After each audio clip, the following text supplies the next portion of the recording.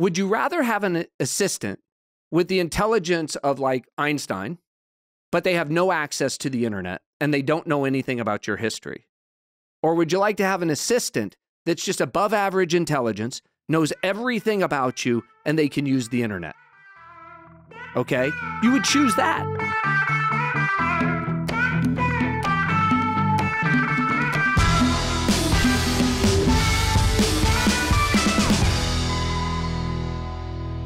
Hey, great to have you here in person.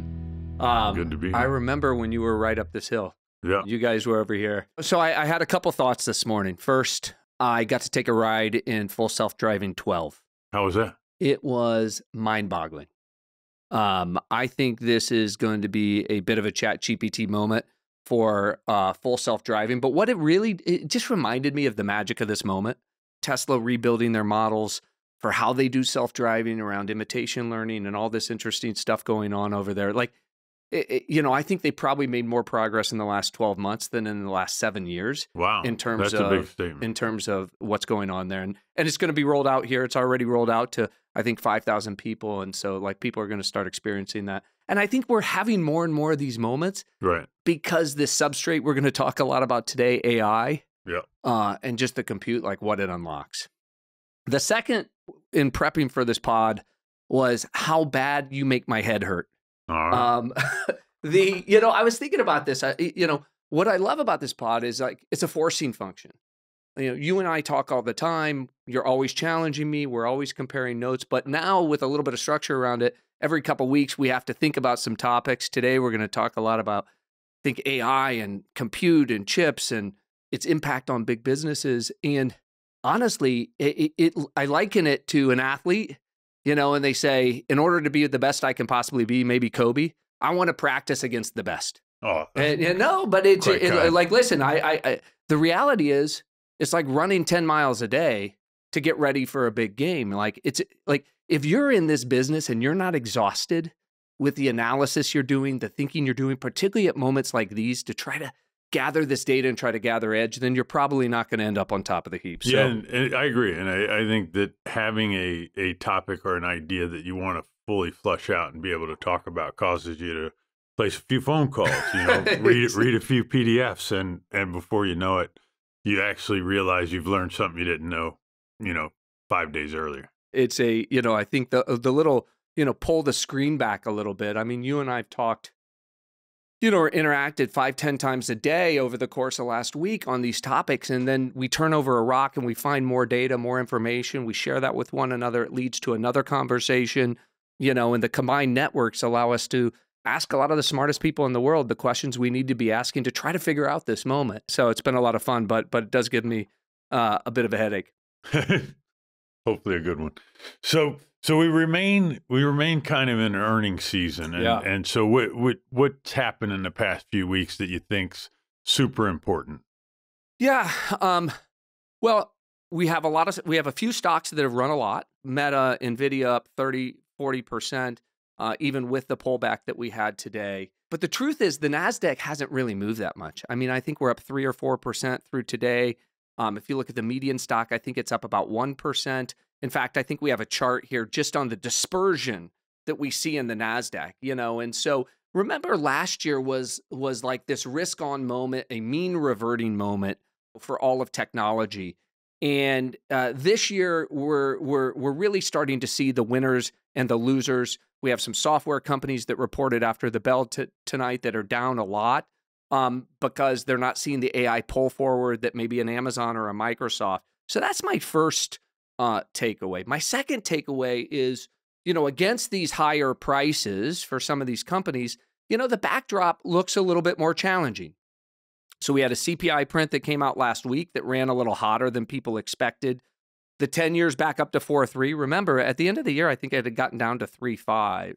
And then we had what I thought was a really provocative tweet at the end of the week from Larry Summers, where he said the next move by the Fed could be higher. Now, why is this so provocative? Well, the market is betting, for sure. The only debate about the soft landing has been, when is the Fed going to cut, right? And so you have Summers come out and say, hey, I think the next move could be higher. That would be a shock to the market. Was he being provocative, or do you think there's real data that suggests that that the soft landing isn't a foregone conclusion? Well, listen, Larry was spot on right in 2022. Okay.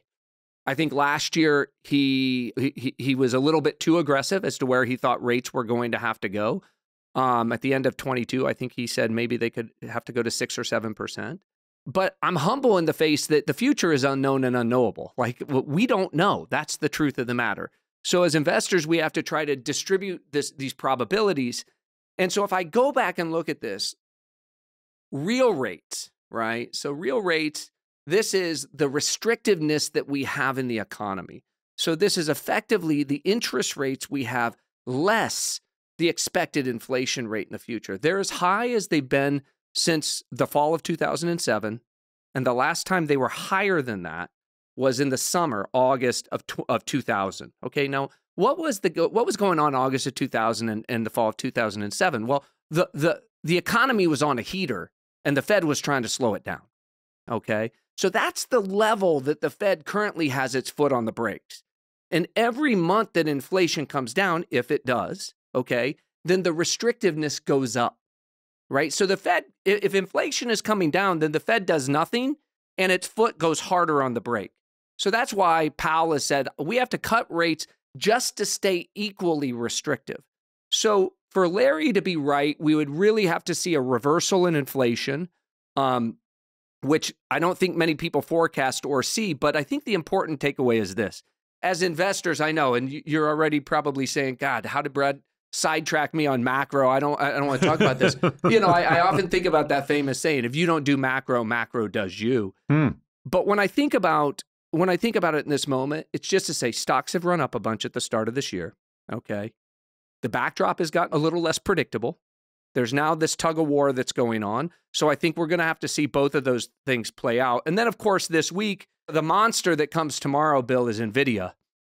In fact, CNBC is screaming every day, whichever way NVIDIA goes, so goes the market. Now, I don't think it's quite like that, but one of the things that I was thinking about in regard to this is because we were making a bet that AI was for real, that training workloads were going to be large, and that these inference workloads were going to kick in.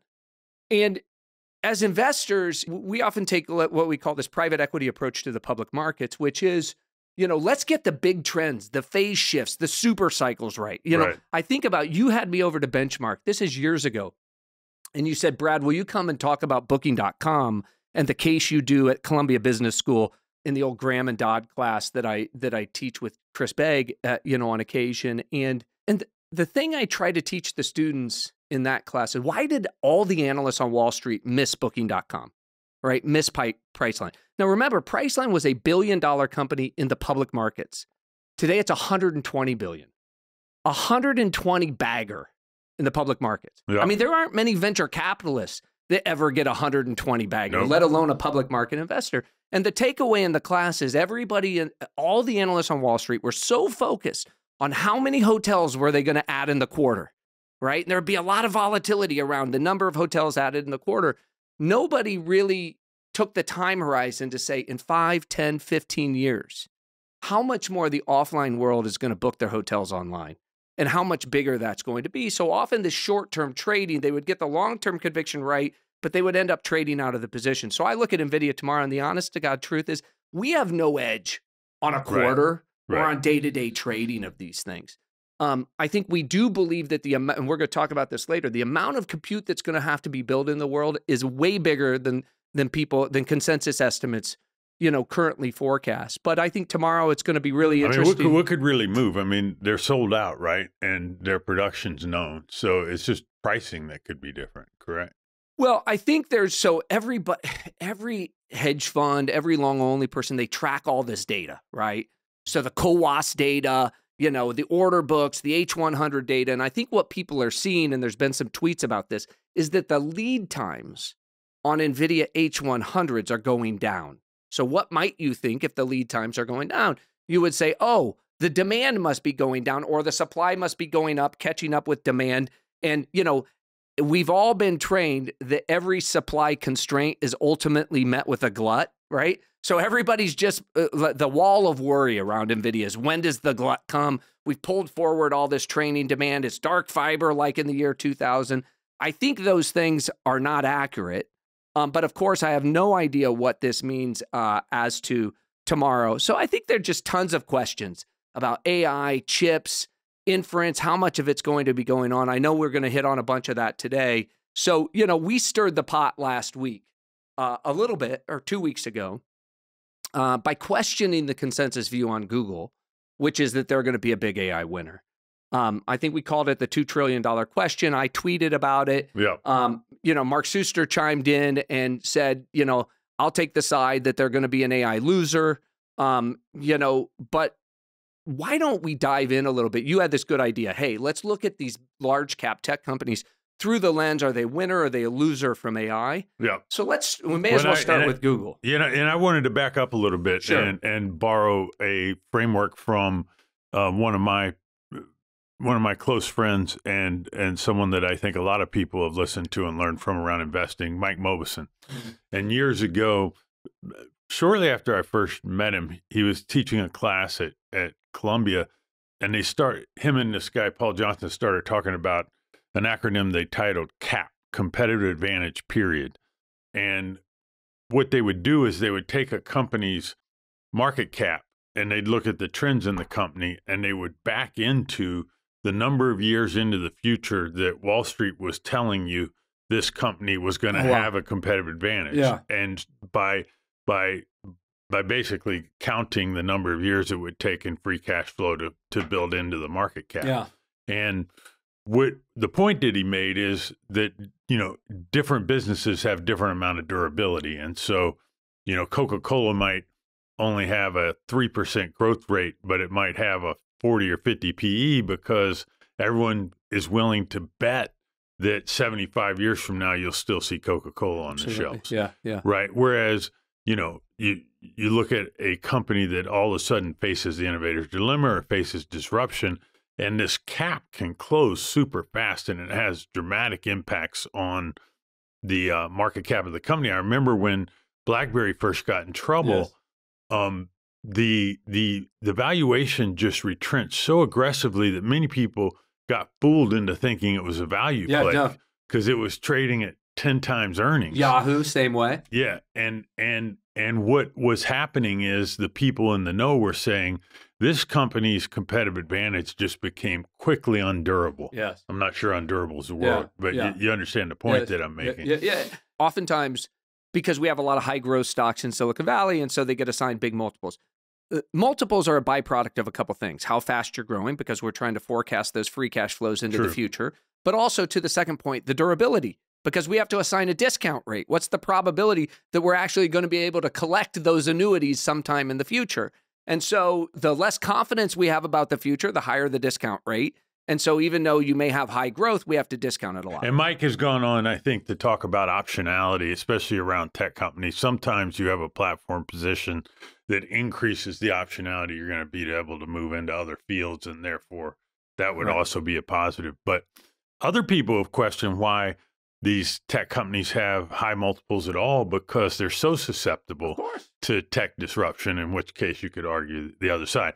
But anyway, the reason I thought this would be an interesting way to talk about some of the large companies and AI, I don't think there's a single person out here that is arguing that AI is not some kind of fundamental phase transition, Clay Christensen's disruptive wave or whatever.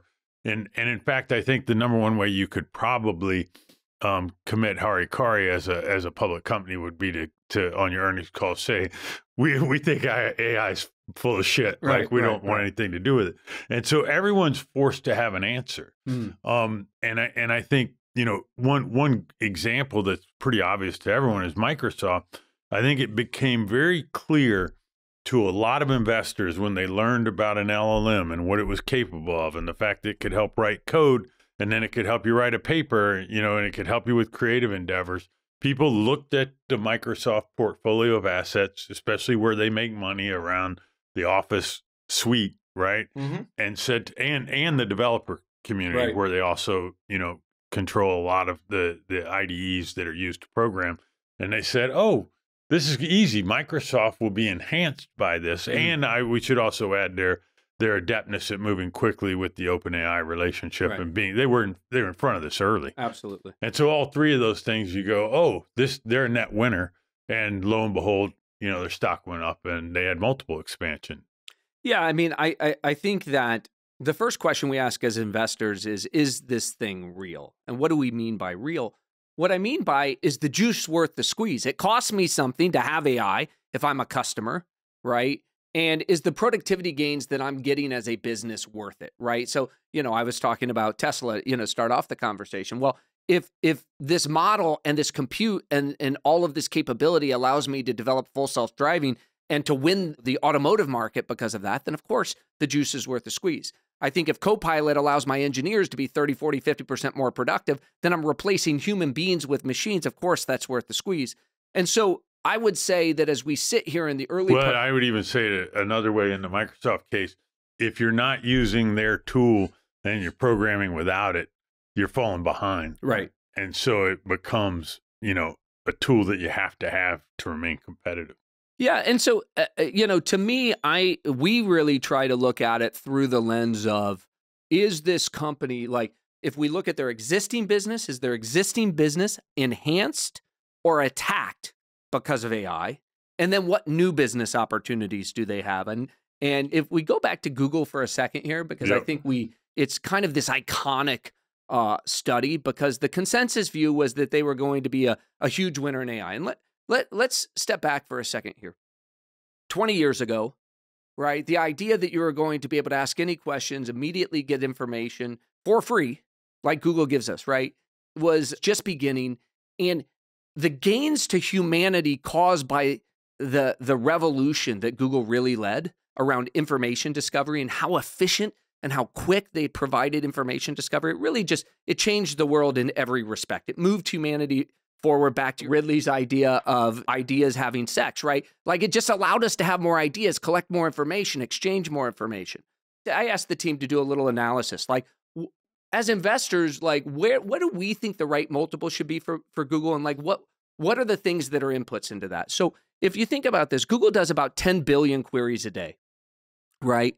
So, a couple queries or more than a query for every human on the planet. And it has the most efficient system in the world for doing that. I think if you pull up this tweet from Vivek, it'll show that the number of queries that are asked of Google has slowed down a lot, right? So they're growing at about 4% a year. Monetization is up a lot, 13% more ads on the page. We've talked about that. Yep. And so you have a 17% CAGR around search. And so the first thing that we just say is that the basic engagement, even before AI, had slowed down a lot because you're already at 10 billion queries a day.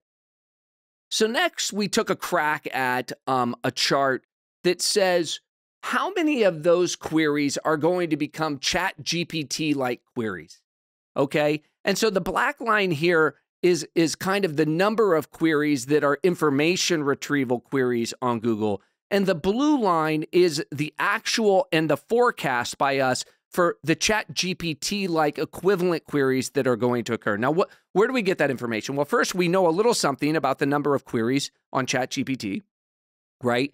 And we know that OpenAI and Google are working on these search integrated experiences. I think they call it SGE, where they're going to have answers like Perplexity in line with search. I think that Microsoft is now doing this with the rebranded Copilot. So a lot of the information retrieval searches are going to be replaced with these Chat GPT-like searches. And this is where it starts to get interesting, because two things kick in, Bill.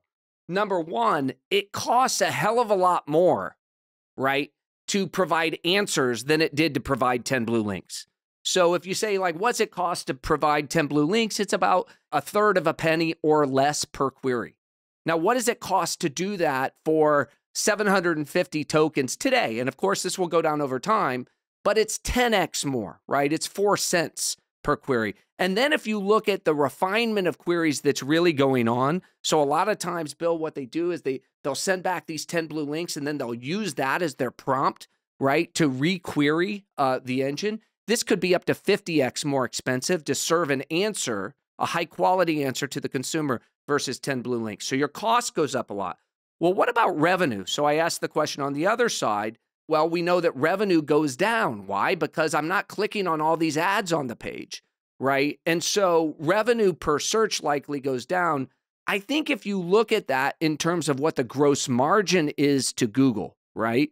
The cost of serving going up, the revenue coming down. I don't know, you may take a 95% margin today on a business where you have 99% share. Your share likely goes down over time because you have people like ChatGPT you have to compete with. But worse yet, your margin on each of those queries goes down over time. I don't know what it nets out at, 50%, 60%. Now, mind you, for Perplexity or Copilot or Meta, et cetera, that's a great business, a 50% margin business. Right. And, you know, it reminds me what we've all said so many times. Google's margin is their opportunity. So the problem for Google is they have to do this because their competitors are forcing them to do it, okay? But it definitely is going to be a lower margin business, and they're unlikely to have the 99% share. So everybody, you know, has texted and emailed me, yeah, but they've got YouTube and they've got Gmail and they've got Gemini 1.5 and they've got all this stuff. And I stipulate all of that is true, okay? But the business that today produces the vast majority of profits for the company. What percent you think? I mean, listen, I think that search and YouTube produce over 100% of the profits because they have a lot of money losing units in the business, but it's over 80% of the profits in the business. And so when you think about that, now listen, they've got great management. They can cut costs. There are lots of things they can do. I'm not saying this is going to occur overnight, but if you and I were talking with Clayton Christensen about the innovator's dilemma and we were analyzing this business, this would really be case exhibit number one. Now, the irony of the innovator's dilemma, Bill, is most of the companies that face it, they know they face it. They know they face it. So the question is, why don't they do anything about it? I think some don't. But, okay. but in this case, I think there's no doubt. Right. That of course they know. It. Of course they know. Yeah. So the question is, they're trying to thread the needle, right? Can we somehow modify this in a way where we continue to grow our quarterly earnings?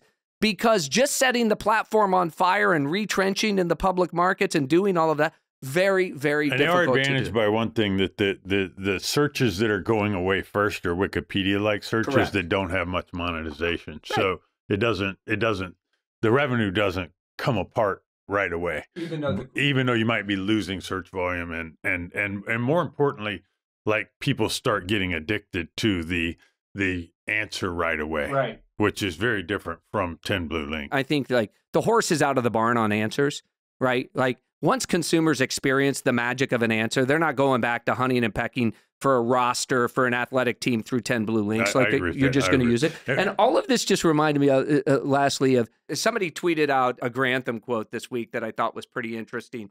But it's this, if you pull out this tweet from Charlie, it says the S&P profit margins moved down to 10.6% Q4 23, the lowest since Q4 2020. And then there's the quote from Grantham I love. Profit margins are probably the most mean reverting series in finance.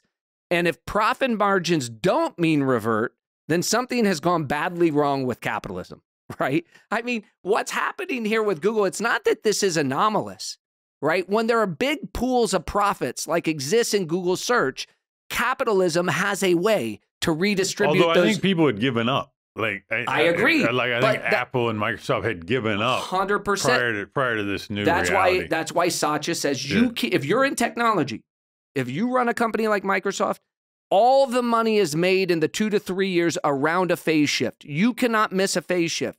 If you miss it, then you miss all the value capture for the next decade. And I might argue with AI, it's going to be even bigger value capture and disruption, and it's going to last longer than a decade. One other thing we don't know yet that I just be interested in your thoughts on is, what's the business model for this? Because right now, the premium versions of Perplexity and ChatGPT have a dollar amount. They're a subscription. Right. This kind of looks like the Netflix type situation. Right. So is it subscription or is it free? Do you want ads around your answers or not? Well, I mean, listen, remember the disruptors, they don't have to generate a lot of margin on this because they earn no money on it today. So what do they have to do? They have to cover their costs. Yep. And these disruptors want to see Google dance, as Satya said.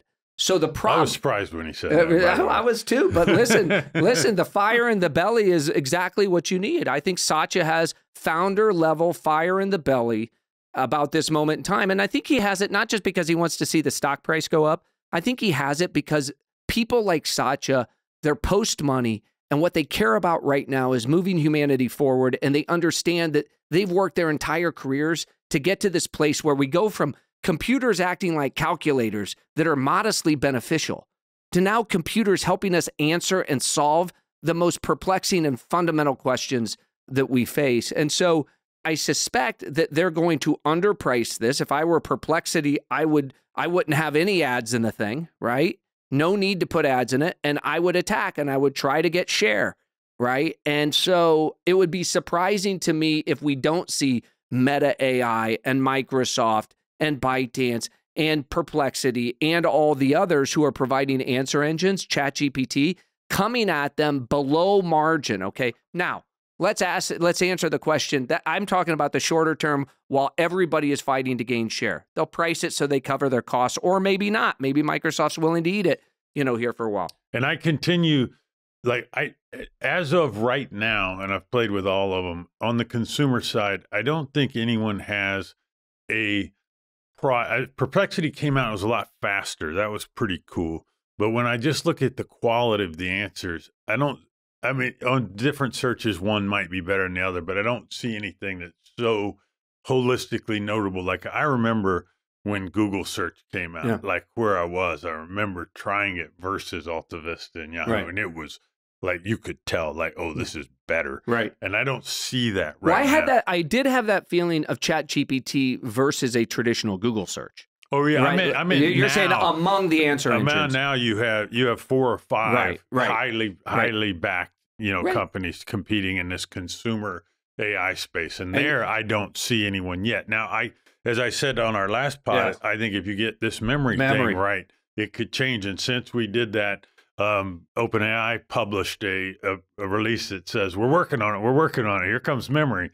But the promises were, I think, pretty thin relative to what Bill, explain to people again, because I think this is so important. You and I are in agreement that this could be the next 10x moment with GPT-like experiences for consumers. So just double click again on what your understanding is of memory and why you think your sensibilities are that it's so important. So I think there's 2 elements to this, and one of them is a user expectation thing, and then the second one is a technical observation. On the latter, well, let me get to that in a second. But on the user expectation thing, it's funny. I always go back to the movie Her, which I thought was just incredible. But like you I think, want to be able to talk to this thing and have it remember everything that you ever told it. And if you had one that knew all of your emails, all of your contacts, could remember your to-do list, when you're about to meet someone, that could bring up the last 4 times you met with them and the reminders you left yourself at that point in time. Like you're talking, we talk about the programmers, 30% productivity increase. This could be a human 30 or 40%. Like if you have this thing in your head that just remembers everything.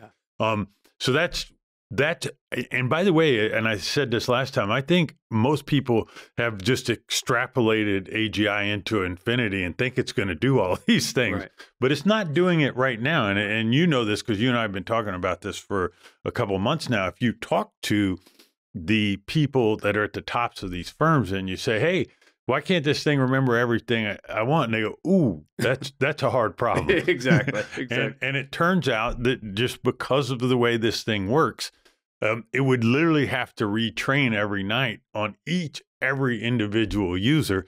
And training costs are super expensive. Right now, it's trained on the internet. It's regurgitating the internet. It's not training on everything in your database. And so there are people, including OpenAI and all, I think everyone, this is another one of those things, I think they're all aware of this. 100%. But they don't know how to do it technically. And you know, I invite anyone to come on the show that thinks they know how to do it technically, if they'd like to correct us or whatever. I'd love, or if there's a startup that thinks they know how, please come see us. We can both fund it. And you and I've talked about this. I mean, and listen, I think OpenAI opened the kimono a little bit. I think they're further out in front than they've revealed. But, you know, again, I come back to this idea that I'm really lucky out here. My assistant, Britt, she's been with me for 15 years. She knows me longitudinally. My likes, my dislikes, my family, everything about my kids, everything about hotels I've stayed at, rooms I want to stay in, etc. So my expectation of her is that she can offload a lot of that because she has all that prior history, right? And but if every human had that. Exactly. You think about the productivity unlock for humans if you give that for free to every human in their pocket. And I'm convinced it's going to happen. But one of the things I would suggest, I had a really interesting conversation with some friends about Apple, okay? Because this is the giant, right? This is the thing in everybody's pocket. Nobody's talking about them. But they have so much information about me, okay? Yep. They have my contact list. They have my emails. They have my texts. They have all these applications. And so one of the things I'll just drop out there, I think a little provocative about what they may be doing. Because I've read a bunch of stuff on Twitter about how they're building their large language model of their own. My sense is they're not doing that, okay? My sense is, in fact, that if you think about it in the context of my assistant, right? So here's the metaphor I give to you. Would you rather have an assistant with the intelligence of like Einstein, but they have no access to the internet and they don't know anything about your history? Or would you like to have an assistant that's just above average intelligence, knows everything about you, and they can use the internet? Okay? You would choose that, right? You would choose and so think about what Apple's going to do, maybe more like a small language model, like really understand all the language, really understand everything about me, really understand how I interact with all these applications. And then when I have a deep problem I need to solve, they can sub-agent it out, right? They can send me down the path of ChatGPT or send me down the path of Gemini or send me to Meta AI for an answer engine if I want to go down that path. But I think that there's this layer on the top that's just a different architecture, a different way of thinking about this, that's going to be more like my assistant, Britt, that's just steering everybody in the right directions. I think Apple is superbly positioned to do this. But of course, you don't want it to you also want to be able to tell it things that just to remember this or mark this down or attach this to a note. And we've talked in the past about how an LLM could be a user interface disruption. And so you could imagine a small business starting with a CRM that is only voice. Right. And you say, this customer, this, and you just talk to it and you want it to remember. Right. But that has to be architected. Well, think about this, way. like, Brett Taylor's new business, Sierra.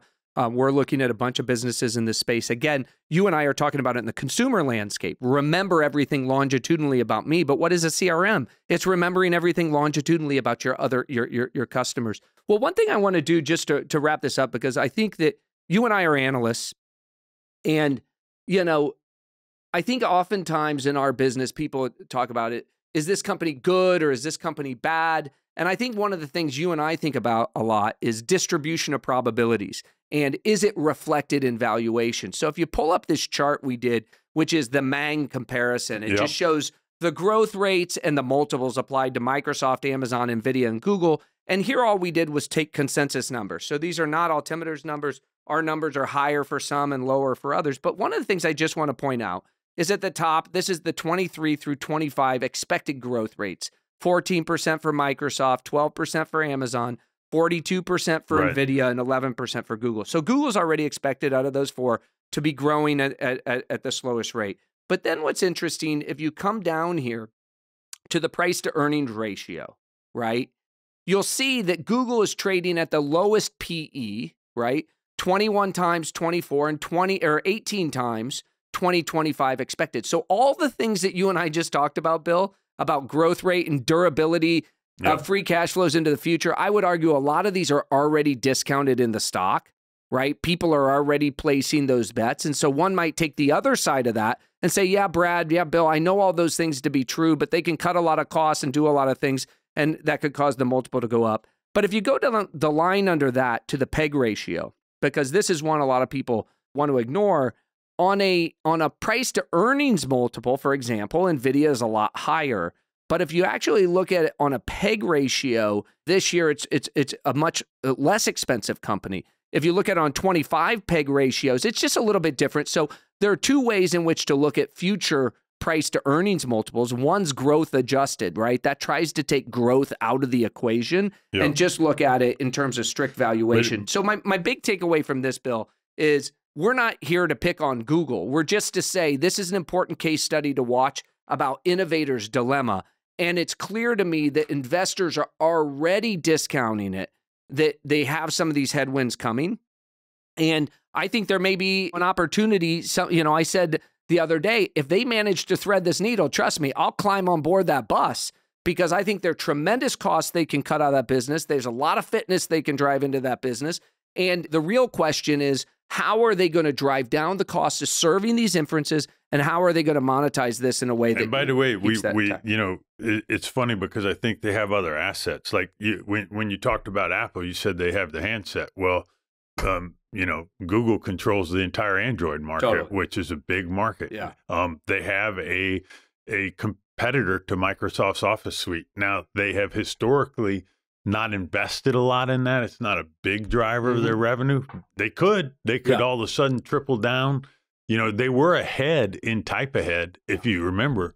Like my kids use those products, and I was always on the Microsoft, and I can remember like it was finishing sentences for my kids. Like, what was that? Right. That was inside of Gmail. Yes. First. Yes. And so they have assets that they could bring to the bear. And I think, everything you said about Apple is true. Like having the physical control of the physical device seems real to me. Like Meta, like the notion that my AI would live in my WhatsApp as a person, that doesn't feel intellectually perfect to me. Like it being in the phone feels perfect to me. Like this thing's with me all the time. Let's talk about two things in that regard. So we talked about, you talked about memory being a 10x chat GPT moment. So you said GPT was one of these 10x moments to you compared to Blue Links.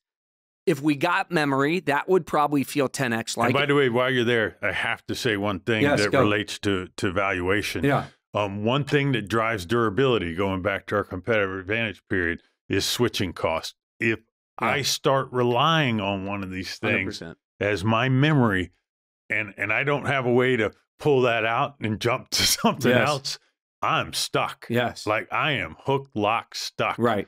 Which means higher multiple. Very, very positive for the person that gets there first. So I think I'm looking for memory as a 10x moment. The other 10x moment I'm looking for here, Bill, is actions, right? Going from answers to actions. And so let's talk about that for a second. Yeah. This company Rabbit's been making some waves. They have their version 1 out. Yep. I think Tony Fadell tweeted the other day, can't wait to get his hands on one. There's a bunch of cool demos online. We've spent some time with the company. And now the thing that they have or that they talk about as a huge differentiator is what they call a large action model, not a large language model, large action model. And basically think of it like cursor control, Bill. So if I say, and in fact, we did this demo upstairs when they were visiting, I said, book an Uber going from, but it was able to do it. It literally had trained on the cursor behavior of people using these apps, and it was able to book that without any other intervention by me. So I took to doing some research and said, could Apple do this? Because Apple knows exactly what pixel I'm using on the screen to hit a book button on booking.com or on Uber or whatever the case may be. Now, remember, Karpathy talked about this when he went to OpenAI the first time. He worked on a project that he called World of Bits. And World of Bits, the iconic thing he tried to do there, and I think this was maybe 5 or 6 years ago, was to book a hotel. Could he get an AI to book a hotel? And he said at the time it was damn near impossible. He had to write all these very specific algorithms, had to try to figure out what every booking page looked like. And he said recently on Lex Fridman, maybe a year ago, he said, I think if I tried to do it now, using the general capabilities that exist today, it would be a lot easier. So I think that Apple's working on this. Clearly, startups like Rabbit are working on it. I think that is another 10x moment that's in front of us, which is we go from answers, where I'm just asking it for information, to actions. And once it can start booking my hotel, reserving my restaurant, and then I just say, same thing. Do it again, right? Because it has a little bit of memory about my prior action. those are really powerful unlocks. There's an element of this that's just a fancier version of screen scraping, right? There's a hackiness to this notion. And I've often said, why in the world are we writing in the self-driving world, are we writing millions and millions of lines of code to infer the state of a traffic light? Like, why don't we just broadcast the state of the traffic light, and it would be 3 orders of magnitude less code. But guess what? I think we literally are going to bypass. I think if we had done that, that also would have been intensive, right? Because then we'd have had to wire everything up to be coordinated. Well, here's where I think the world's going. We met with these robotics companies. We meet with Tesla, et cetera. Imitation learning, okay? They're not even going to know what the stop sign is or the traffic light is or the dog in the street. They're not going to write C++ for every one of those specific incidents. They're literally going to watch the behavior of the 5-star human drivers for enough hours, and they're going to imitate it. All right, but you're missing my point back on the internet side, which is having the AI like move my cursor around and click and fill out things is not the most efficient way to do this. You would have APIs of course, with these different services and a way to interact, and that's going to be an interesting evolution. And there's a number of startups working on this too, on different ways to try and drive action, and to some of them will sit on top of browsers and do that, or some of them might try and sit on top of your phone. Of course, Google and Apple will stop them from doing that. I totally agree with that. It's funny, I was asking our analysts, 10 billion queries a day on Google today. I say, do the number of queries in the future go up or go down, right? And I had somebody, Arvin at Perplexity, said to me, well, the number of queries probably goes down because you don't have to ask it so many times. It'll just give you an answer.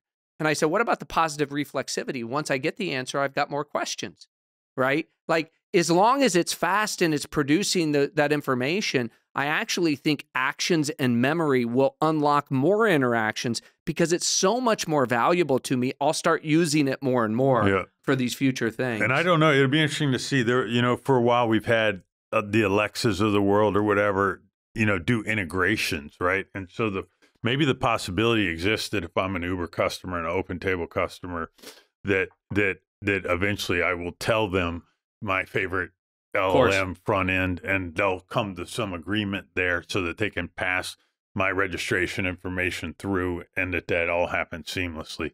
But there's a lot of work to do to make all of that happen. Right. I mean, I think there's a lot of agent-to-agent interaction that will go on, an AI agent representing both of these parties. But what's interesting about the action model, the hackiness that you talk about, right? I imagine this will get solved by startups in some pretty hacky ways to begin, but then it will ultimately likely be solved at scale in more elegant ways, whether it's APIs or agent-to-agent interactions, et cetera. But we're starting to see real experimentation, and I've had some of the early prototypes of actions actually coming to pass, and that feels to me like the next 2 big breakthroughs are going to be this memory and actions. By the way, I said this last time, and it's a subtle point, but I don't think Google, it's another issue in the disruption. I don't think Google has treated its partners well in the search ecosystem. And so there's a lot of angst there and a lot of mistrust. And so if OpenAI or Perplexity came along and said, would you integrate and pass tokens? They might say yes. I think they're going to be more reluctant to do that with Google. I mean, at a minimum, we know they would probably like more competitors in the game of sending them leads, right? So, I mean, I think just the fact that you're a smaller player, that you can be another source of competition, and they're not so dependent on Google for upstream traffic is probably an advantage to you. Well, I know we're going to want to move to the topic of chips here in a second, but before we get there, we touched on Microsoft, we touched on Google, we touched on Apple, just by way of comparison, and people have heard me talk about Meta a little bit in this regard. So again, the way we approach the analysis for all large cap tech, we said, is their existing business get better or worse because of AI? And then do their new business opportunities get bigger? Okay. So in the case of Meta, unlike Google, Google has this massive, super profitable business that's under assault by answers and actions. In the case of Meta, we've seen their core business get better as a result of AI. Why? Because you're targeting videos now on Reels. You're targeting... and that happened pre-LLM. That was already happening. It was starting to happen, but the big difference really, I think, between ByteDance and Meta was that Yiming at ByteDance adopted an approach around AI and GPUs before Meta did. And I think Mark really made that transition about 3 years ago. You can see it in their CapEx spend. But the big question was, obviously, he had to spend the money before he got the results. Right. And so investors like us were kind of holding our breath and we're saying, would this lead to better engagement? Well, now we know. Yep. It's led to massively better engagement. And I'm not talking just on Reels. This is on the core big blue Facebook product. Yep. This is on WhatsApp. This is on Instagram. So they have these big platforms that are benefiting from both more engagement and the targeting of ads. Remember, this stock was at $90 and everybody said Facebook's dead because Apple pushed through their changes that disabled their ability to really track people in a way. And basically, because of AI, they've been able to backfill that monetization completely. No investors thought that was going to be the case 18 months ago. So their core business got a lot stronger. Now, as we look ahead, think about the new business opportunities that are in front of them. And I'm just talking about the things that Mark's talked about on the call. Number one, they've got tens of millions of business customers that now they're literally creating these customer service agents for AI agents for every single WhatsApp business. Now, we don't see that as much here in the US, even though WhatsApp is the fastest growing messaging platform in the US. But if you go to a place like India or Brazil, people are transacting. Some of the biggest AI engines, right, AI bot companies are being built on WhatsApp as a platform in Brazil and in India, where they have tens of millions of customers already using them. So these have become platform companies that are enabling vertical and horizontal bots, and they're going to build their own. They're going to build it for celebrities. They're going to build shopping agents that assist me buying things on Instagram. You know, I always see all these things I like on Instagram, but it's a pain to actually buy the things on Instagram. The one click never got that easy. Now I think you're going to see shopping agents that assist in doing that. And then just think about this, content creation, Bill. Whether you're an advertiser, just think what we saw this week with Sora, text to video. I mean, now think of this in the context of an advertiser trying to drive emotions. Or a creator. Or a creator, right? So my sons are creators on these platforms. This is going to unleash monster amounts of creation in the world at lower costs. And so all of that, I think, benefits their core business. You have these new businesses that they get to move into that I just mentioned. Then, of course, I thought another interesting thing from Morning Brew, I think the pod that Mark was on last week, he talked about the Meta AI glasses that all my analysts have, right?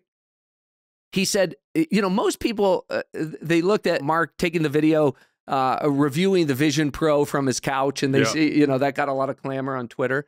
But the fact of the matter is, Mark said the way you ought to think of VR and AR really is as your desktop or your laptop. But the Meta AI glasses, he said, think of as your phone, right? Because I'm going to be able to text, I'm going to be able to call, I'm going to be able to listen to music, I'm going to be able to order my Uber, I'm going to be able to do all these things from those glasses, and I don't have to pull out this rectangular thing or I keep it in my pocket or whatever. I think that's why you're seeing such incredible demand for those. And of course, the form factors will change and it'll evolve over time, but that's an entirely new line of business. So this is a company that's spending $20 billion a year on these other businesses that haven't been generating a lot of return. And I think now the market's starting to assign some value to those businesses. But we should be fair, right? Like, because YouTube benefits from those same dynamics that you talked about. And if you're talking about units of being the phone or the, like, Apple and Google already have a 100% huge installed base, like, yes. What, 4 orders of magnitude to the number of Ray-Ban glasses? Yeah, no, for sure. But I think the question is from where you are today, right? And so, like, I'll stipulate YouTube will be a better business in the future. Content targeting will be better. Ad targeting will be better, right? And as long as Google is able to backfill the core of search like we just discussed, then it's going to be worth more in the future. There's no doubt about it. And of course, in terms of just their basic research and development around AI, what they did with Gemini 1.5, et cetera, I mean, like these, they have incredible talent and resources. The only liability is they have an incumbent business that is a monopoly business with monopoly profits. So that we can move on, let's do a fast drive-by. I'm going to do one on Apple, and then then you do Amazon. Okay. So as a reminder to everybody, just our opinions, not investment advice. So for me, you know, Apple, you could argue they have the best asset in the world in this phone. And if you look at the user base of this compared to the Android user base, you know, it's just perfect, right? Yes. And they've been doing Siri for a while. And so you connect those two things, you say, shit, like they put an LLM on top of this, they could get to all the data. You could give it permission to read your emails. So you could literally get to all the data. So that's a massive positive. Now, the negative is they haven't been known for internet services. You look at Spotify relative to Amazon Music. Siri's kind of been... It's been terrible. Not evolving, right? Like it's very much like it was the day it came out. Yeah. And so it would almost require a pivot of like Mark did on cost. You'd almost have to see Tim come out and say, we're making a massive pivot, like 180 degrees. We're going to be all in, like we're putting our best engineers on this. And until that happens, I think it's a doubter's camp. That's what I would say. Yeah. Well, I mean, clearly it's been an underperformer this year. Mostly related to China market. Yeah. Right? You have China market, but you have all these concerns in the market going just as to what's the durability of revenue going to be in the future. You clearly have. But they have the assets. Imagine if you took like 5 of the top AI people at one of these companies and they were there. Like they were there the way Tony Fadell was there, you know, early on for the iPod. Like if you had that. You know, listen, for the first time, they have real challengers, whether it's a Humane, a Rabbit, a Meta AI glasses, these other things, right? Like I'm just saying the door has been cracked on the ecosystem. Siri has not evolved, right? So I think they're the first to acknowledge that. I think they are going to try to disrupt themselves about that. I'm not sure whether we'll see a big breakthrough moment this year. I think we'll definitely see announcements this year about AI on the edge, running on the phone, and all these other things. And we'll start to see, they'll start to crack the door on this. To me, the big breakthrough on Apple is if they can run a $5-10 billion parameter model on the phone, on the edge, without consuming all of my battery, which, you know, there's a lot of talk that they're going to be able to do that. They can maintain some memory about me, and then they can show me the early part of actions on this device. It will unlock a huge new device cycle, okay? And that's what drives this stuff. Now, I was the one supposed to do okay, Apple. you do Amazon. No, I'm going to ask you a quick question. Okay. So on the e-commerce side of the business, does AI help or hurt? Amazon. Yeah. Okay. And how much? Yeah, I think on AI, there are two. When I think about retail e-commerce, I think about it from two directions. First is Apple has been in the business of AI from a merchandising perspective, just like Alibaba has been for a long time. Yep. Think about the largest retailer in the world, right? Think about the way Macy's used to work. There was somebody at the store who would say, we're going to show black T-shirts today at the front of the line. Totally. At Amazon today, nobody knows why they are targeting Brad Gerstner with certain things. It's a black box. Right. Okay, so they're using it. But here's the thing I think that is happening a bit to them on that front. And by the way, Andy Jassy is getting fit. They are tightening the screws on costs and all the other things. But look at a company like Temu, okay, that Pim Dodo in China owns, that quickly became the largest advertiser on Facebook. Its e-commerce sales are through the roof. Now, what they're doing, I mean, it's so incredibly clever. It's full stack AI. So they don't even have inventory or merchandise. They literally go out and they collect data from customers about what they think they will want.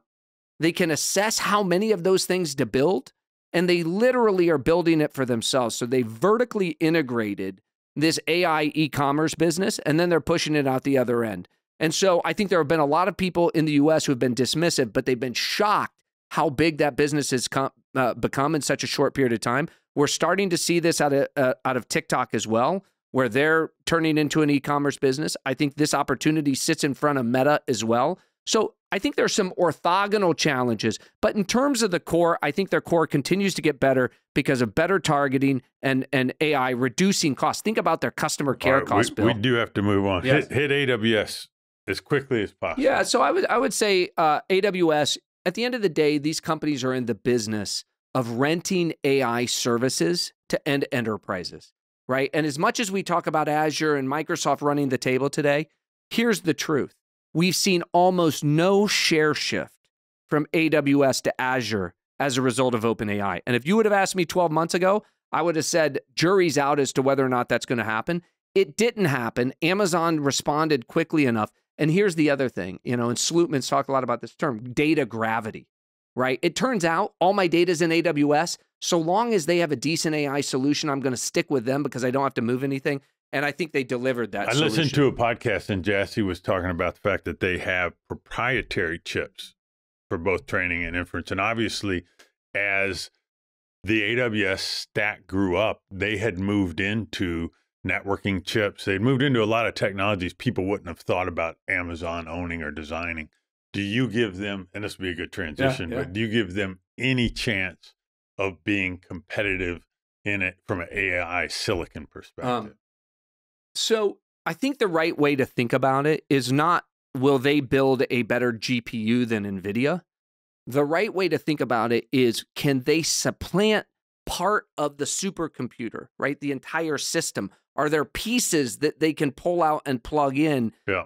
Or workloads, specific workloads that they can serve with a lower cost infrastructure because they're doing hyper targeting silicon all the way to model? And I think the answer to that is yes. But I still think they'll be one of the largest buyers of NVIDIA GPUs in the world because it doesn't replace that for a lot of really important workloads. One thing he also said that I think would be good for the listeners to hear, and I don't want to overstate where Alexa is, and we talked about Siri earlier, but he said that as Alexa got bigger, that the training costs are tiny compared to the inference costs. And he suggested, or maybe this is me interpolating, that the inference market over time is going to be much more susceptible to things that are lower power, lower cost, all the things that aren't just performance from a silicon perspective. And I totally believe that to be true. And with that, we can move to the biggest headlines of the week. We finally got here, which is this debate over the future of the compute build out needed to support AI. To your earlier point about valuation, how unique is this revenue? How long does it last? And so we have a couple of charts just to bang, or tweets to bang through here to kind of contextualize this. First, NVIDIA stock's up a lot, but it's because the revenue and the profits have greatly exceeded expectations. So this chart just shows what their data center market share has grown to in the year, right? The world is shifting toward AI as a compute infrastructure, and they've benefited. One of the areas I think I tweeted about this that I think has been greatly underestimated is this idea of sovereign demand. And I tweeted this week, I think Jensen was over in the Middle East meeting with several of the GCC countries over there. And I think what people still don't appreciate is there are probably dozens of sovereigns who are trying to get into the NVIDIA order book, and that they view it as one of their top 3 national priorities to build out AI capabilities. And I think the size you're talking about for some of these GCC countries is going to be competitive with the hyperscalers itself. So in that context, right, when Sam Altman suggested and blew everybody's mind that he was going to raise $7 trillion to, build chips. And, I don't know if he ever said it. And build fabs. It was inferred and repeated over and over and over so again. he threw out a big number. But I do think that we're talking trillions of dollars over the course of the next 4 to 5 years as we rebuild the world's compute infrastructure. And then finally, Masa did not want to be left out. And so he came out and said that he's going to raise $100 billion to build fabs and chips to compete with NVIDIA as well. You've watched the semi industry for a long time, okay? And more importantly, just the dynamics of supply and demand. So just step back for a second, right? What do you make of all of this? Well, I have some cynicism, but that comes naturally to me. The first thing I would say is they're all talking about raising money from the exact same people. Right. So if I were those people, I would just be a little careful because I think to a certain extent there's a smell of loose money, or that's how I would interpret it, because they're not saying they want to raise this money. Absolutely, they're saying they want to raise it from a very specific group in the Middle East. Yeah. So that's one thing. Two, I was struck when I read about sovereign server stacks. There needs to be a reason, right? It would have to be about wanting to have control over certain amounts of information. It could be proprietary information to your country. Could be wanting to control how LLMs operate in that country. Servers typically depreciate a bit like fish, and that's been true of DRAM and storage and all Hold these on, other. you said fish, right? Fish, yes, okay. They last a day. Well, I mean, it's. I'm being provocative, obviously, but people have talked about with those other, you wouldn't want to hoard any, because what happens is the next generation comes along and it goes down quickly. So I would just there was a time at which Microsoft was trying to convince the world that we'd all need an NT server for every employee, and when I heard that the first time, I was like trying to twist my head. So I don't know. I don't know if countries need server stacks. Maybe, like I said, it'd have to have those particular frames in mind. The second thing that just struck me, and this gets more to the Altman and the Massa quote, is the idea that we're just going to go compete with NVIDIA is pretty radical. There are already people competing with NVIDIA. AMD's competing with NVIDIA. Like there are other people that have somewhat of a head start. Like decades. Yeah.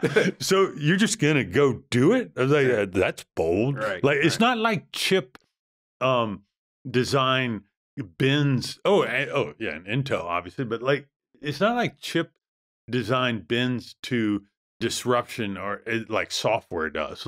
This is hard stuff. Yeah. And then some of them, and once again, I don't know that there was an exact quote, but the idea that you're going to build a fab and compete, you're going to compete with TSMC and NVIDIA at the same time, no chance. Yeah. No chance. Because let's say you got we all know how the math works, but say you got a 20% chance of competing with either of them. Right.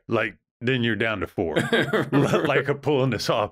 And by the way, the time scale that you're going to need, just read, well, we'll get into it in a minute because we'll talk about what it means to have a competitive fab around the world. But TSMC is far, far ahead of the competition. Yeah. And one of the reasons AMD has a higher market cap than Intel today is specifically because they got out of the fab business and bet on TSMC. Yeah. So, and I think it's really important to tease out those two things, right? There's chip design, right? And obviously, NVIDIA is already designing for 2 to 3 generations ahead. I mean, the Series B is already taking orders in the order book, likely to launch in Q3 of this year, and is order of magnitude better than the H100s that are out there today. And then they're already designing what comes after Blackwell. And so it's not as though they're standing still. And anybody who knows Jensen, he's an animal, and that company is playing for the future. And then if you look at TSMC, and I shared with you a video, maybe just pull up a little bit about kind of the findings from that. But this is from the founder of TSMC and the CEO for decades, Morris Chang, talking about the competitive advantages. And Bill, because this really gets to the fab.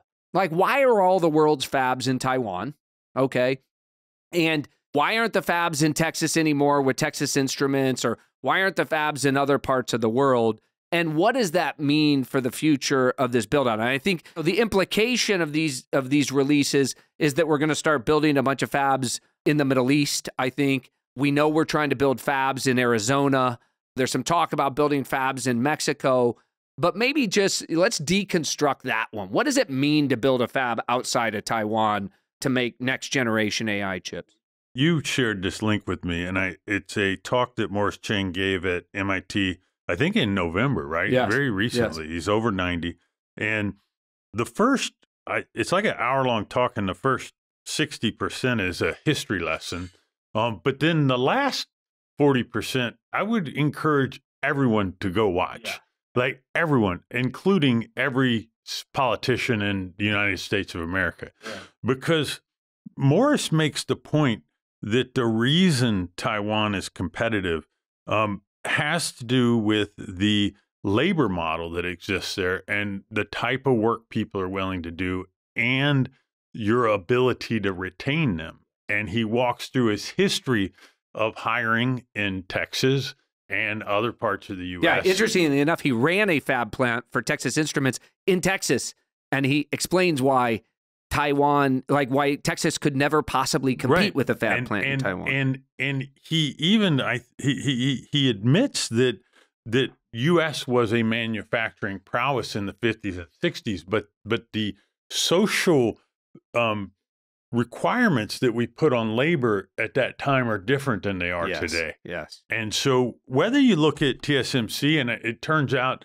the same thing's true of a Foxconn factory in Mexico, you have people working longer hours, sometimes living in dormitories, and he mentions that in his talk. Yep. And he says the country must more likely to disrupt Taiwan would be Vietnam or India, Yes. not an advanced culture. Right. And to think you're going to re-onshore a fab and ignore Morris Chang is just kind of crazy to me. Right. And I look at the requirements, once again, that we put on companies around labor and say to myself, it's not going to happen here. And the people will quickly react to that and say, oh, you're in favor of forced labor or like super hard labor. But the people that are choosing that at that point in time are choosing a better life. Right. And to deny them that opportunity, like the individual that lives in Juarez that's commuting to this Foxconn plant is getting a better life. That's right. Even with his 4 nights a week in the dorm. Right. And to deny him that and insist on our circa 2023 social norms on that country is unfair. Right. From my point of view. Right. And I think denies them their chance at disruption. So when you unpack, and we'll put the link to the video here, when you unpack that message, it's really that Taiwan thrived because these operators and technicians would spend their life working in the same fab on this, getting better and better at the same thing. And he talked about a 12% churn rate, I think, when he was at the fab in Texas. And he said the problem is the second a better job would come along, they would leave for a better job. He said it was 12 during a recession. Oh, 12 during a recession, implying that it was much higher. It went to 25 when the economy was good. And he said you just can't run a fab plant with 25% churn among the operators. You produce really bad product. And I think the point is it's not just better life, it's also kind of these cultural norms. And so that's why he said, in Vietnam and India, they have cultural norms, he believes, that are more consistent with loyalty and staying with something longer. And on top of that, that it would be an improvement in the quality of life for the people who would take these jobs. And therefore, the incentive is there for them to stay in those positions. And neither right nor wrong. Like, I'm not provocative. It's provocative because it says that if America is really worried about the concentration in Taiwan, they should probably be trying to help build semiconductor plants in Mexico or Vietnam or that kind of thing versus bringing them here, because the odds of operating them here in a competitive way, globally competitive way, are low. And I guess, does that make you skeptical of the CHIPS Act? I mean, I see that Intel is back in Washington looking for another $10 billion to subsidize the work that they're doing. I mean, I get the U.S. national security concern, particularly considering that 100% or virtually 100% of these advanced chips are being manufactured in a place that has political risk associated with it. Bill, let me ask you this. By the way, I am somewhat skeptical of CHIPS Act. And then the other thing I would say to you is, China's probably in a really good place. Yeah. They're really smart. They have all the intellectual capability of being competitive, and they probably still have this opportunity for them, over time in terms of the willingness of a certain part of their population to be willing to work in those types of situations. Yeah, I mean, I'll take probably the under on that. I think that the opportunity, like now there is a global imperative to diversify the source of manufacturing. And I think Morris Chang was having this conversation at MIT recently because he understands the global imperative. I think you are going to see plants that get built in places like Vietnam and Japan. I think you are going to see them get built in India. You're probably going to see some attempts in the Middle East. Obviously, we're trying to do some of this stuff here. I think from a United States interest, both in terms of wanting to maintain leadership in AI and wanting to diversify our political risk associated with Taiwan, it's not so important that everything is produced in the U.S., right? That shouldn't be our goal or objective for all the reasons that Morris Chang points out. But I do think it would be better if we had 4 or 5 places around the world that were load balancing the manufacturing of these chips. That's a fair point. And I think the whole re-onshoring argument conflates the national security interest with a interest in American jobs and that kind of thing. Going back quickly to these new chip companies that are going to miraculously compete with NVIDIA, I would tell you if and this is maybe an older venture capitalist talking and one who's watched different partners sit on the boards of startup semiconductor companies. It ain't easy, yes. And the first silicon that comes back doesn't always work. Yeah. And you might be 50 million to first silicon. You might be 100 million to first silicon. Right. You've got to get in line at TSMC. Right. How are you going to break that door down? How are you going to out-compete NVIDIA for TSMC's time? Right. Like how are you going to get on that place? Yes. And it's hard, you Yes. know? And by the way, once you do get working silicon, your yields are probably crappy. Yeah. Like that's what happens. Like this is physical material science type stuff. It's not software. Right. And you're going up against, again, 2 companies that are run in pretty exceptional ways by exceptional founders. In the case of Jensen's been there for 3 decades. He's devoted his life to this. TSMC seemingly has similar types of leadership. But one of the things I wanted to pivot to on this, Bill, because it begs the question, why is Sam throwing out this really big number, right? Why is Masa throwing out this really big number? And I think the answer, like one of the things I want to talk about is this, which is just what is the size of the market opportunity that we're talking about here? And so I have a slide.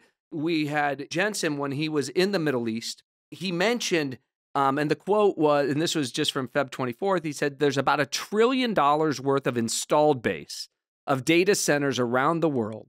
And over the course of the next 4 to 5 years, we'll have 2 trillion of data centers powering software around the world, and it will all be accelerated compute, okay? And so I asked my team to break that down a little bit. Like what, how does that look like per year, right, to get to this number? So, of course, I'm doing this from outside in. We take a swag at it, and it pulls up this next line bar chart. So this is the AI data center build out.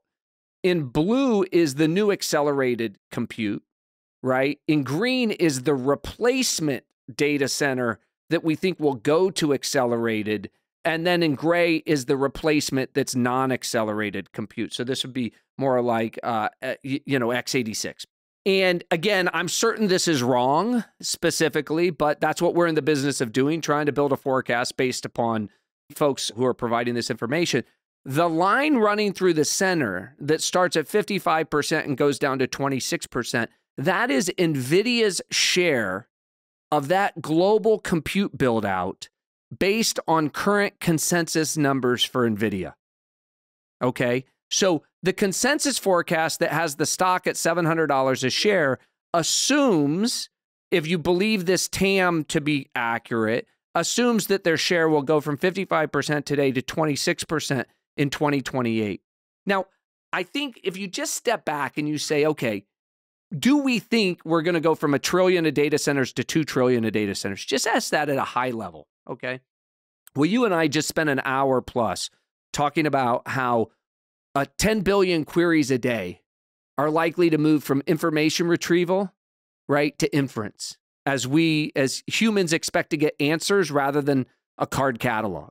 We talked about enterprises, whether they're doing their engineers in code generation, or whether customer service centers, or whether Tesla and full self-driving, or whether it's sovereigns who are taking on national security issues, drone fleets, or whether it's proteins and life sciences or material sciences. There isn't going to be a single industry on the planet that's not employing accelerated compute in order to solve the problems of their enterprise. So if you said to me, with that as the backdrop, a year ago, I think the big question, Bill, was, is there going to be enough productivity gains in the world to justify this compute build out? Remember, people thought, oh, we're pulling forward all the demand for NVIDIA. This is like dark fiber in 2000. We're going to be way oversupplied. We're going to have a glut. I think the evidence on the field is that that was wrong. I think the evidence on the field is that, in fact, just like we talked about on the last pod, we tend to underestimate the size of these super cycles, because when you have these phase shifts, everything changes. You have positive reflexivity in the world. More begets more because it's better, right? And so I think the bigger question when I look at this chart and what I push my team on, what I'm certain of, when the rumored pricing of H100s to B100s is that B100s are going to cost even more than the H100s. And so I say to my team, like, these margins have to get competed down, right? But the feedback, and something I think that's really important, is that although the B100 is more expensive, it's so much more powerful, right? It's like this. If you had an employee, Bill, and you were paying him $100,000, and I said, hey, you ought to hire this other guy. He costs $200,000. You said, well, why would I hire him if he costs $200,000? I would say he does 10x the work of the guy who you pay $100,000 to. You would pay him $200,000 in a second, right? And I think that's why NVIDIA today is getting those margins. In the future, I expect that there's going to be more competition, whether it comes from this custom chips that you're talking about, whether it's from other competitors like AMD, whether it's from new startups that from Masa or SAM, et cetera. But you and I just talked about the challenge to build a fab and the challenge to design those chips is non-trivial. And, the probabilities are somewhat low. And so it's going to take time to get there. I mean, if you're starting today, like, when would you have an impact? Right. But one question I would have for you on this is, if you're right about this, I wonder about TSMC's capacity. Right. And that is a limiter to this. Right. So you're looking at the chart and saying, how do we get to 2 trillion of replacement in new if TSMC is gated in their ability to produce these? Now, Jensen gave this number. He's intimately familiar with TSMC and their ability to produce. So I think he has a sense in his head about what they can get done. I think that the other limiting factor we're going to run up against here pretty quick, it's not going to be capital. Right? It may or may not be TSMC, but the power consumption. So even for the B100, the data center designs, like you're talking about liquid cooling, custom designed data centers, they're going to consume massive amounts of power. And I think part of the reason you're hearing about this sovereign demand from the Middle East, Bill, is they understand that their chief competitive advantage is low cost energy, right? And I don't think they're talking about building all of this just to service the needs of their country. I think they're smart enough to understand they're trying to equitize all their petrochemical wealth into technology wealth in the future. And if I was running one of those countries, I would look at this phase shift as an opportunity to become the supplier to the world of computer-aided intelligence, right? And if they can do that because they have lower cost energy, and because they can recruit the likes of Sam Altman, they can recruit the likes of TSMC to their countries to set up shop there, to design chips there, it's not all that different than digging wells, right? Think about digging a well. You have to spend a lot of money, a lot of time, a lot of research. You're hoping you get your payback 5, 10, 15 years into the future. And so I think this is a rational decision by them to build out this capability. But to your point, it's a non-zero and non-trivial undertaking to try to get it done. Now, if they do that, it's going to put them in competition with some of the hyperscalers, right? From CoreWeave to AWS to others who are in the business of renting AI capabilities out. but I think it's good for the world because what we want to see is a lot of competition. We want to see the price of AI compute fall over time. That's going to lead to a lot more consumption.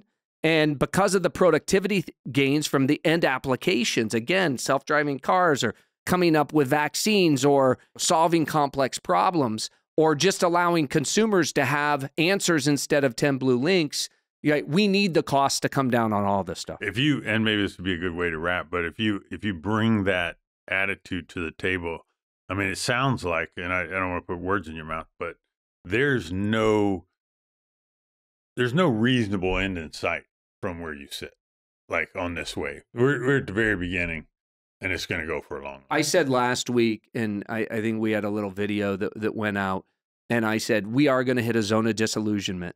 Well, I don't know whether it's this quarter, maybe tomorrow with NVIDIA when it starts, right? We're going to hit a zone of disillusionment where you have a mismatch between supply and demand. And then all the skeptics are going to say, I told you so. Yep. The internet's a fad. AI's a fad. Mobile's a fad. Like, it happens in every super cycle. We're going to use that as a buying opportunity because we are absolutely convinced that the runway is longer and wider and the impact on humanity is going to be greater because the end applications are so compelling that are using AI to assist them in everything that they do. But that's really where the tug of war is in the world today, Bill. And that's what makes a market, right? You're going to have those people who are skeptics about that demand. That's what creates a wall of worry. You know, why does NVIDIA trade at 20 to 30 times earnings, right? I would say because there's a lot of skeptics and there's a lot of worry about whether or not these free cash flow is durable into the future, right? Yeah, and I bet you the worry's more on pricing than volume. Right. And by the way, it's unknowable. Right, I don't know. Nobody who follows this knows. So you have to assign some probability to that future outcome. But I think you're right. It is a good place to leave it. I wish you could be here. I know you're anchored down there in Texas. Speaking of Texas Fabs, but this is fun to have you here in person. Good to see you. Like old times. And I think we're going to be talking and debating this for as long as we're doing this pod for sure. No doubt. All no right. doubt. Good seeing you, man.